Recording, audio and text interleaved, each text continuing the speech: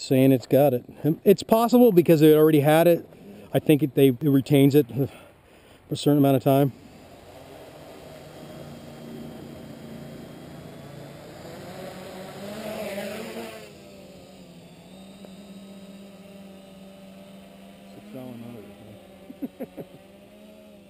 Don't get too far away. We don't have the orientation turned on.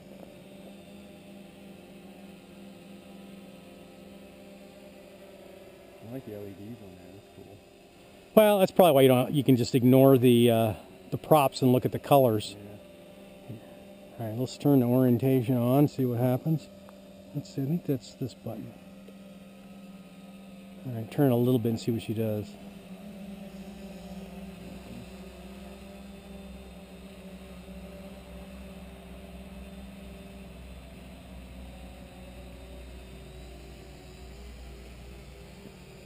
Now this guy definitely has room. This particular design will handle the same motors that I have on my big one, and since it's a lighter frame, you got a lot more room. I think it flies pretty well actually. Those small motors. Yeah, those are real dinky little motors.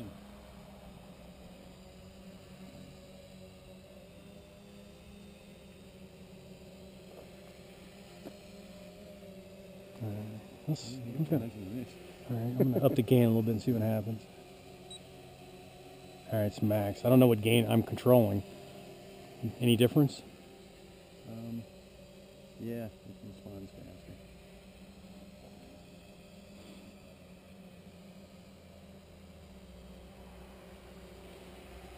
Now, what a lot of guys do is before they even put the GPS, they use two knobs, and using those two knobs, you can do separate things. So you can really dial it in before you even think about putting the GPS. And you just sit there and hover it in front of you while you're trying to get your settings. Then you can change what channels you're using.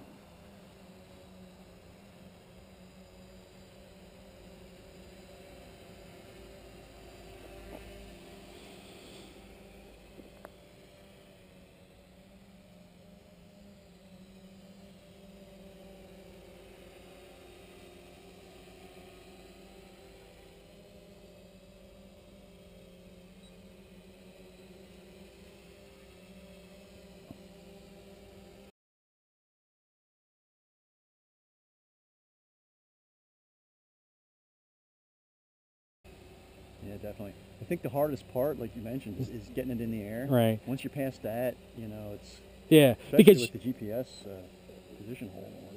Because you have the ground effect, so the key is just to get it up. Yeah. A lot of people may panic and just take it way too high, and then you can get into a situation where you're going too high, and so you overcompensate and come down. And just like any RC thing, I think people when they first fly, they overcorrect laterally too. It starts going one way, and they really overcorrect, and it just gets worse and worse. Now, here's a question: is if you fly it and then just let loose, does it stop? Like that's the GPS. I think if the GPS wasn't on, it would tend to.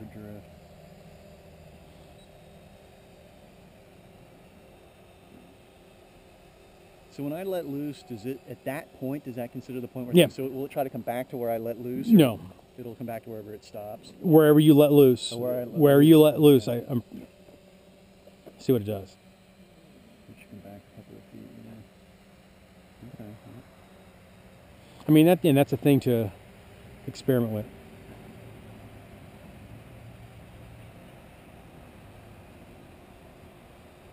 Yeah, cool. I like it, Michael. That's cool. Very cool. I think what it does is it lets you concentrate more on the flying aspect and less on having to worry about weird controls.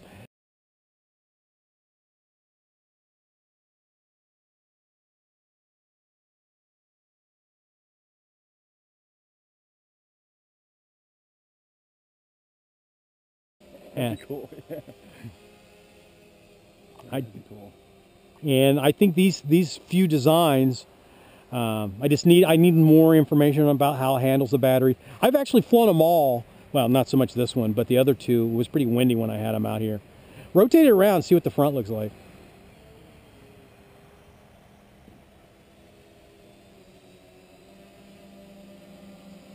Is orientation working? Yeah. Okay. I was gonna say. For a second, I tried to do it the opposite way. 'Cause I'm, Oh, yeah. Now, are you pretty good at? Yeah, I can do it backwards. Yeah, that's why I was trying to do it that way. You want to try flying it that way? No, that's all right. We'll just have taking chances with your copter here.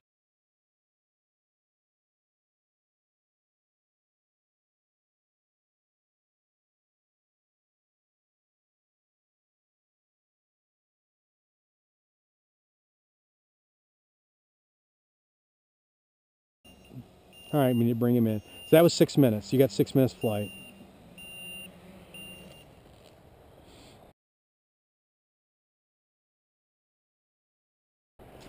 Pretty cool.